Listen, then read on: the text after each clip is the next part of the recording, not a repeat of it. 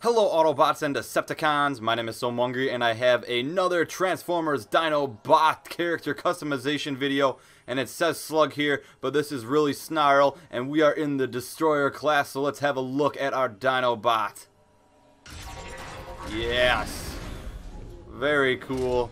I love his back and tail. Should be cool to see if he uses the tail whip at all, especially Grimlock, but Snarl, very cool Transformer. So let's go ahead and customize him. Let's look at his head. He's got a very battle-tested, serious mug. And let's go ahead and look at his chest.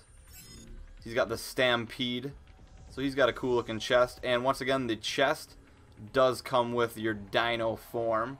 So you can use each piece on a different character if you so choose, except for the chest.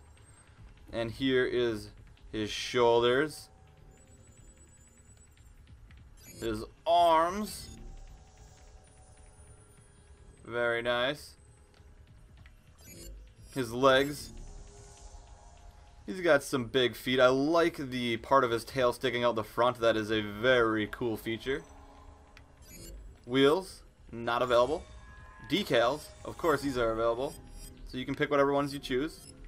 And let's go ahead and look at his colors.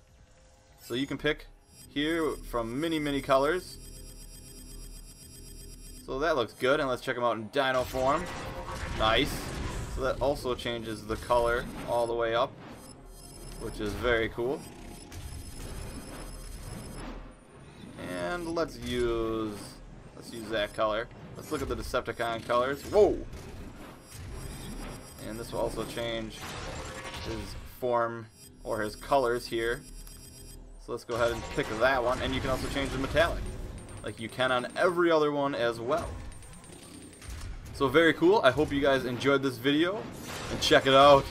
The Dinobots! Very cool. We got them all.